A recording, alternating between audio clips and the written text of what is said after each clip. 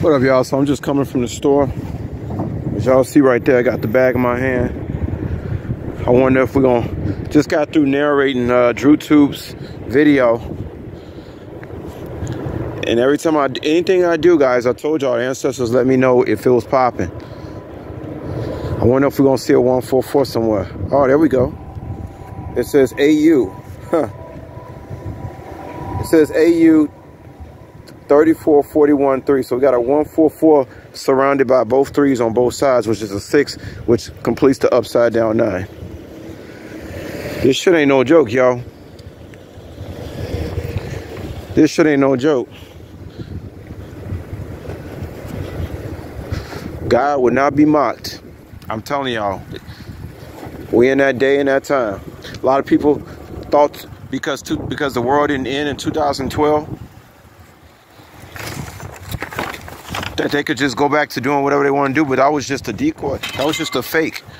It did start in 2012. Told y'all, Judgment Day was to start 1,380 years after the death of Prophet Muhammad, may peace be upon him. 1,380 years after the Prophet Muhammad, it was going to be a 20-year period of judgment. It wasn't going to happen on one day or 1 year. But there is a day and an hour for total destruction. Yeah, but we're talking about Judgment Day in itself is a 20-year cycle that lasts 1,380 years after the death of Prophet Muhammad, may peace be upon him. And 1,380 years after the death of Prophet Muhammad is 2012. And a 20-year cycle means it'll be going from 2012 to 2032. With the end time coming before 2032. And I'm going to be talking about the eclipses with you guys shortly, because I got some interesting stuff to tell y'all. All right. Now, I noticed things start really revving up with me in 2016. 2012, 2013, 14, things seem pretty still stable. 2016, I would say before, when Mr. Grump got in office, that's when shit hit the fan. So we already, what, halfway through it almost? Yeah, we're more than halfway through Judgment Day. We literally living in an hour. That's why I think so many people are talking about these narcissists and sociopaths on YouTube, because something has happened, y'all. It's been an invasion of the body snatchers type of situation we're dealing with here. I think a lot of the souls of these people have been long gone.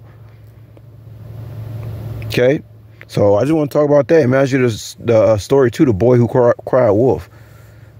You know, people, once again, people, 2012. Let's see how many people are really real, or how many people just going back to doing their devilish deeds after 2012, not knowing that Judgment Day is actually a 20-year cycle. Now, and then after this whole jab situation, now we can clearly see who the wheat and tares are. We can clearly see it. There's been a separation taking place here. There's too many people talking about this narcissist stuff on YouTube. It's too many, y'all. It's so many that something so diabolical has happened. Because you cannot, neither person can put up with the other one no more. An empath cannot put up with a narcissist. It can be dangerous. It can be fatal.